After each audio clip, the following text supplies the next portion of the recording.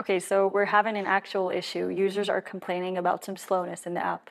Right, so in the past, I would have had to log into my observability platform, start searching my logs, traces, look at dashboards, literally put the pieces together one by one, which was a long manual process. Right, so let's go ahead and use Olly to investigate this, and we'll see how it's much quicker and much more convenient.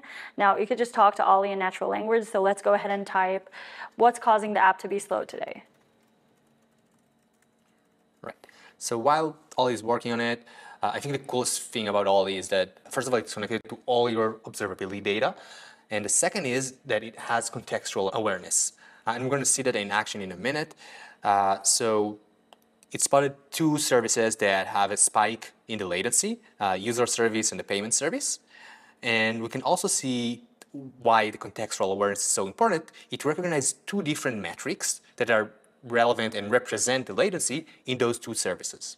Amazing. So now that Olly has found the two services that are causing the issue, let's go ahead and look at the flow between them to understand the problem better. Right, so I'll write something like analyze the request flow between the two services.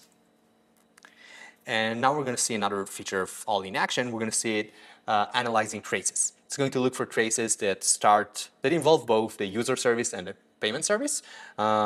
And let's see what it comes up with.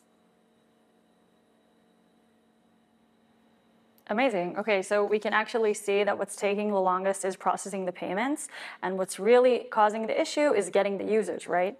Right, so we see that the get users profile call is taking 950 milliseconds, and specifically the db get user is taking 900 milliseconds, which is quite long.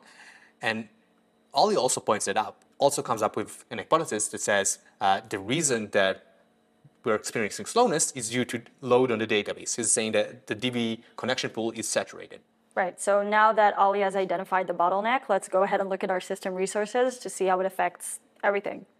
Right, so check system resources. Right, so it's going, Olly's again going to use metrics, same thing we saw earlier, but this time to give me a much wider range and much wider view on my entire system.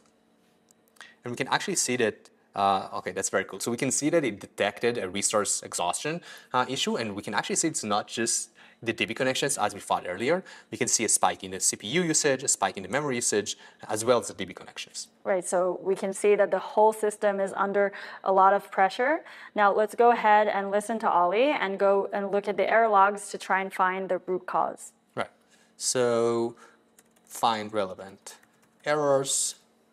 Let's see what it comes up with. And we're going to see, again, another feature of Olly, the fact that it's also connected to your logs.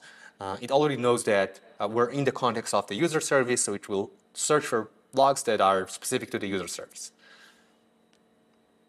Okay, cool. So it thinks it came up with the actual root cause.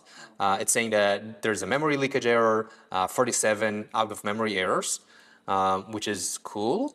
Let's see if we can actually, we can actually spot the exact error log and exact error message that triggered this whole flow.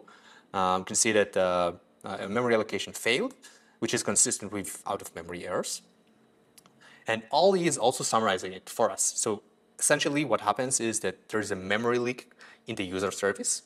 It causes the pods to crash, and that results in more and more connections to the database being created. So the database is not at fault, it's actually the user service that is at fault here. Wow, I really like how it generated a bottom line summary for me. And now that I know what happened, I'd like to see a full timeline, start to finish. Okay, cool. So let's ask it to show me a timeline. Let's see what it comes up with. It will essentially go and look for the same error messages that we saw. So it knows that the problem is memory related. It's going to look for the first and last error message. Great, right. So we can see how it shows everything from the initial warning signs that happened 30+ minutes ago up until the critical point that was more recently. And I also like how it shows me the key findings in each stage and what it found in its investigation. That's amazing. Now, how do we fix it? Cool, so let's give Olly a try that too. So let's ask, how do we fix this? Now, Olly is also connected to Kubernetes, and in this case, it will suggest a mitigation because fixing the actual problem involves changing the code. But here it suggests a mitigation that would help us solve the issue temporarily. So it's connected to Kubernetes, and it's suggesting Kubernetes command to actually increase the memory limitation of my pods, which would cause them to stop restarting and stop crashing because they would have more memory. Not a long-term fix, but still gives me the time and the ability to fix it long-term without the pressure of my system failing. That's amazing. What I think is really great in this whole process that Olly gave us everything, right? The root cause, how it affected our whole system, a summary, and even a quick fix. So that's great.